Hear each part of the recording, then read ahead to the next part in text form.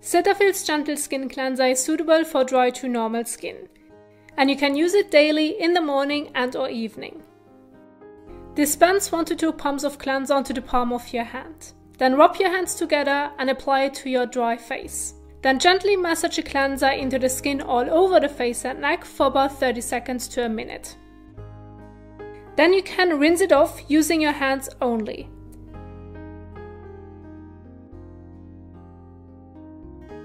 And if you like, you can use a soft, clean, damp microfiber washcloth to help remove the cleanser.